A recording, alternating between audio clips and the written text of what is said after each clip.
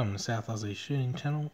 We are reviewing the lock alarm purchased at home of 12 Volts Northern.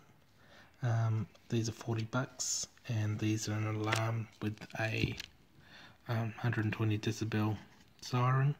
The cable here, which is still braid with plastic around it, and uses a key to arm and disarm the unit. It's 1.3 meters. Has a little special cable here that locks into the little position under the tab here, and to release the cable, undo the clip here.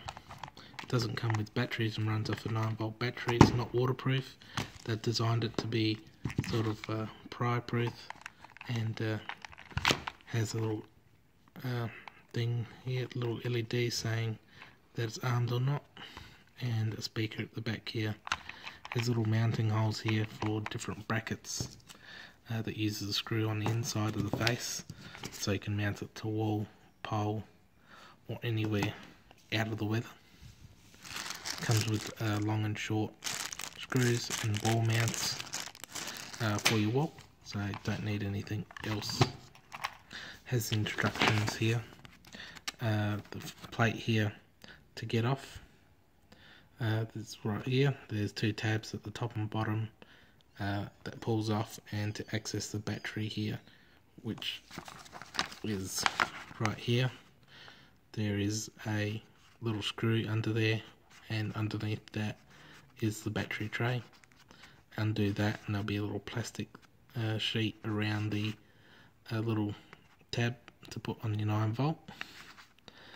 To mount this every time to a surface, you need to remove the cover and add the screws and adjust the brackets that it comes with on the inside to fit whatever you want it to go to.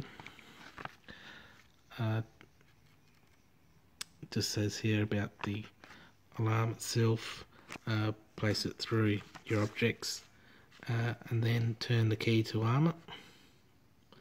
And you can use the different wall mounts and stuff to put it to. It says how to fit the alarm, wall bracket and alternative fitting ear bracket, and use of the lock alarm with the steel cable, and it should help prevent people stealing your valuable equipment. Troubleshooting here, if the alarm doesn't sound, only makes a clicking sound when activated, check the that you got a good battery in there and the battery life. I'd say the battery would last maybe 6 months or a year, depending if it's activated all the time. Okay, when you want to arm the unit, make sure it's in the straight position using this end here.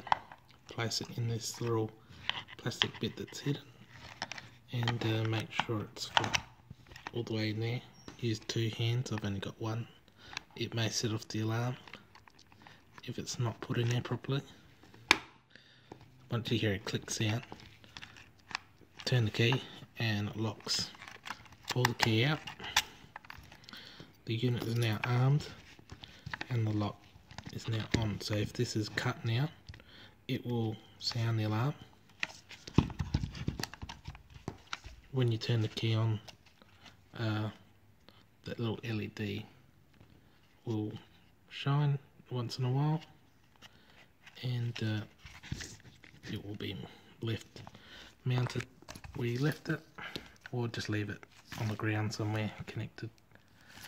And excess cable can be tied back up onto the spool here and closed back down, and that is basically all. If you wanted to set off the alarm, then you'd just put the key in there. This is to disarm it.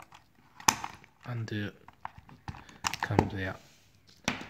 All you do is turn this to the arm position and hold it down, and the alarm will sound.